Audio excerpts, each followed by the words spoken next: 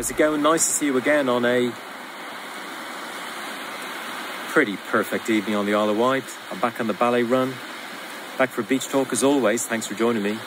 Now, one of the greatest financial lessons that I've ever learned and that's stuck with me is from Seth Godin, the master, and that is to only borrow to buy something that's going to go up in value. So that rules a lot of things out. Now, I've kind of lived my life on the basis of buying stuff on a credit card and paying off the credit card in one go.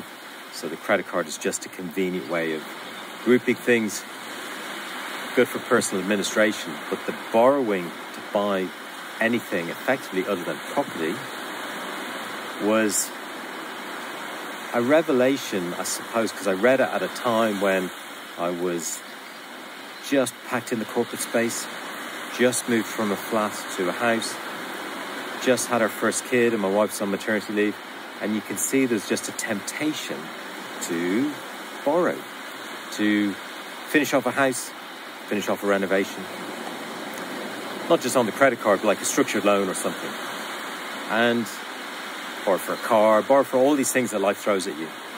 And I get it, I understand it, it's convenient, it's easy, it's so well marketed, not just by finance companies, but also from everyone else who's selling stuff. And I find that as a life lesson, it's just made me so debt averse on a personal level.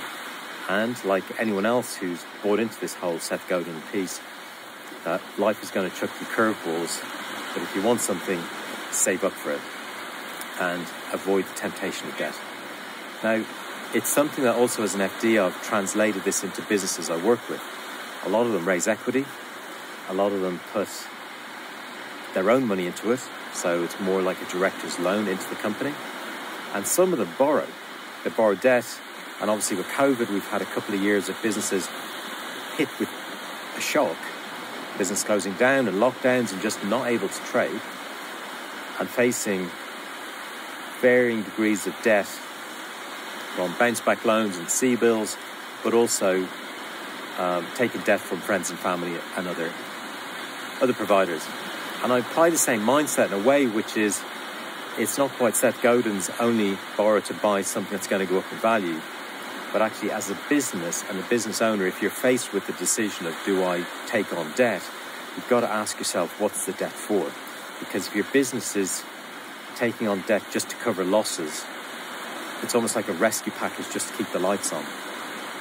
If you're taking on debt just to increase or expand your cost base, but it actually doesn't add to your bottom line, well, you're going to find at some stage paying off this debt is going to become expensive and difficult for your cash flow to actually manage.